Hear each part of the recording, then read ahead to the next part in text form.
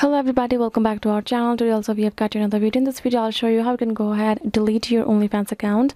But before that, please do make sure to like our video, subscribe our channel, and yes, without any further delay, let's go ahead and start our video.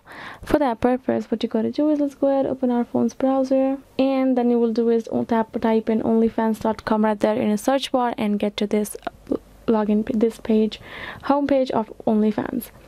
So you can see this kind of interface will look like when you open your OnlyFans account, and then if you would like to delete your account, tap on this profile icon given below right corner of your screen, and once you do that, you will be able to find this kind of menu appearing over here with your account's information. If you would like to delete, tap on this settings option given in third, and again go ahead, tap on this account option over here, and again scroll down till you find this delete account option here in account management section. Go ahead, tap on that option given below, and you have a verification code. Right, what you can do is simply go ahead, you can say this will permanently delete your account. Type in the code ASTR.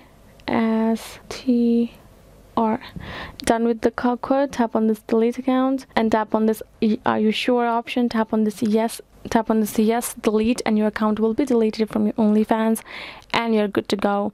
If you would like to create a new one, you can do it like that. So yes guys, this is it. I hope this video was helpful. Thank you so much for watching, and yes, I'll be seeing you guys in our next video.